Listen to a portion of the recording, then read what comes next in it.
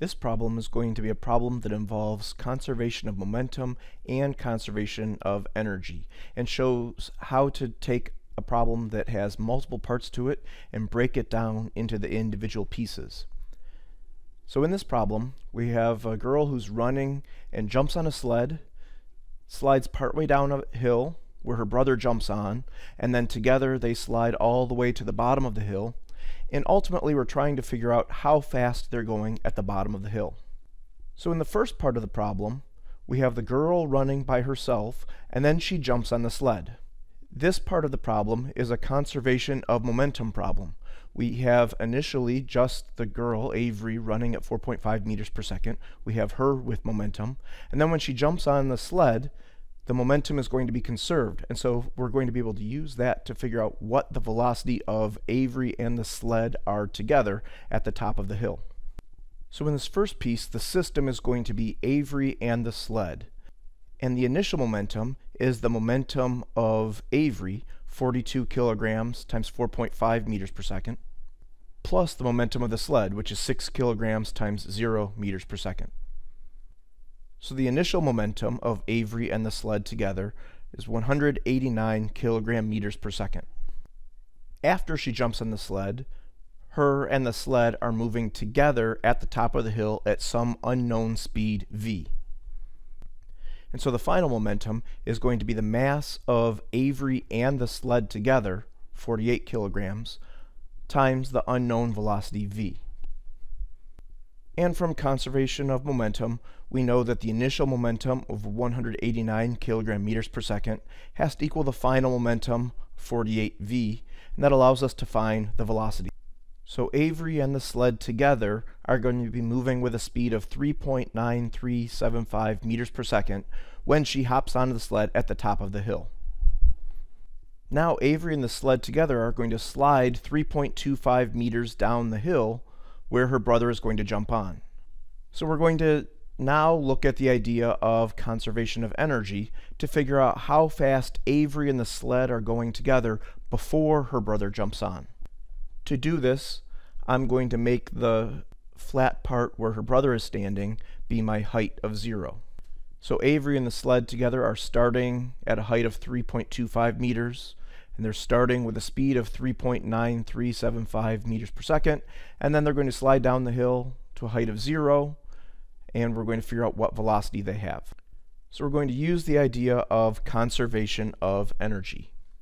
And so at the top of the hill, Avery and the sled, which together had a mass of 48 kilograms, are at a height of 3.25 meters, so we can look at the potential energy.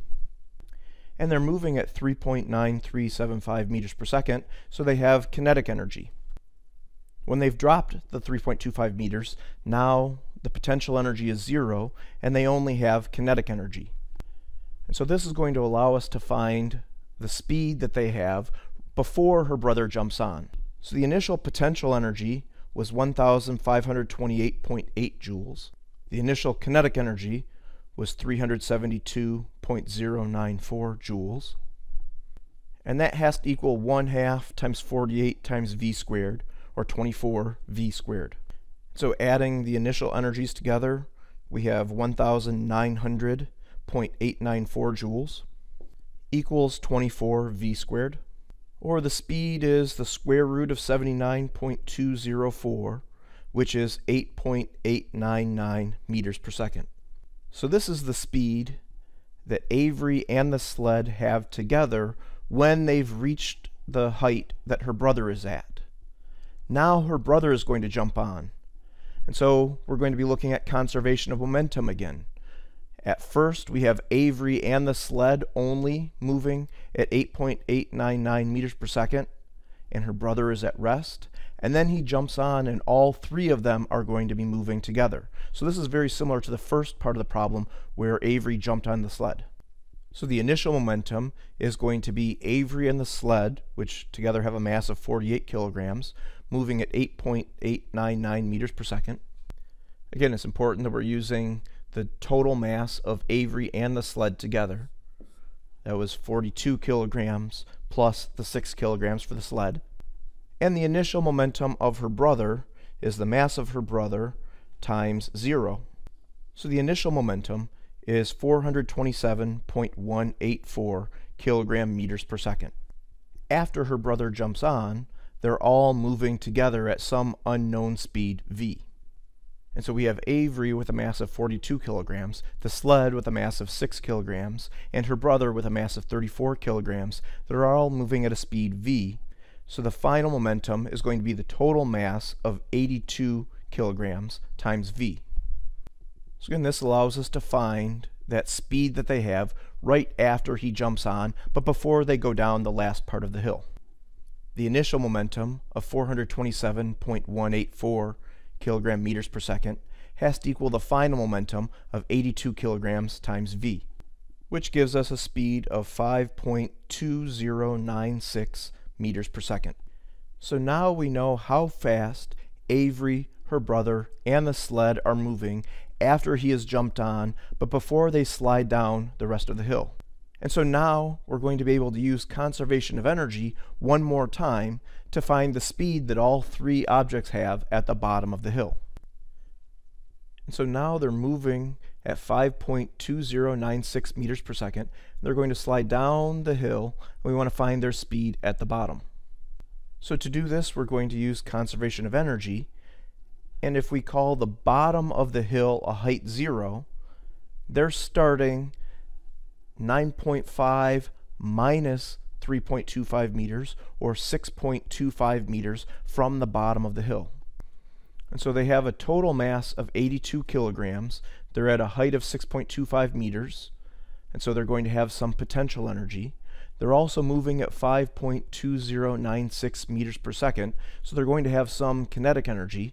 And then when they slide down the hill and they reach the bottom, they're only going to have kinetic energy. So that will allow us to find the speed v at the bottom of the hill. So if we look at conservation of energy, we have the potential energy at the height of 6.25 meters, plus the kinetic energy due to them moving at 5.2096 meters per second.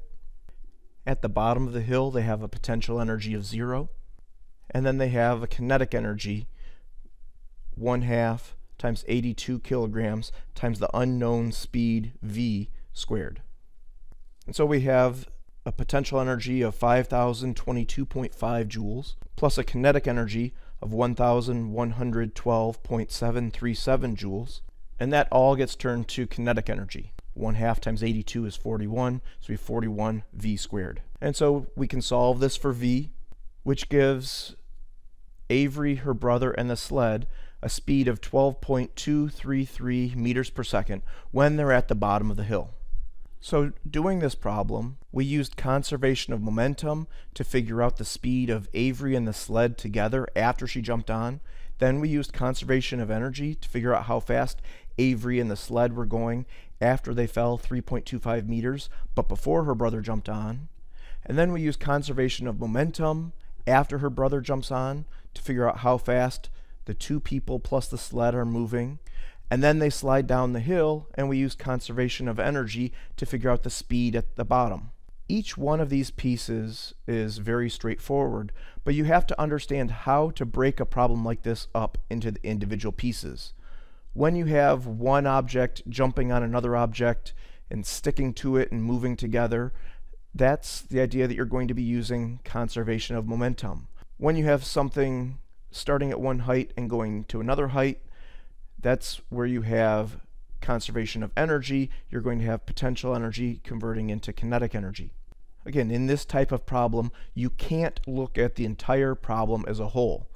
If you look at the total energy that Avery has at the top of the hill, moving at some speed, and we looked at the final kinetic energy that we have at the end, those energies are not going to be the same, because when they're jumping on the sled, we have energy that's lost. It's a completely inelastic collision when they stick together, and so we lose some energy in that situation. And so we have to be able to break it up into the individual pieces that are just momentum pieces or just energy pieces to go through and solve the problem and get that the speed is 12.233 meters per second at the very end.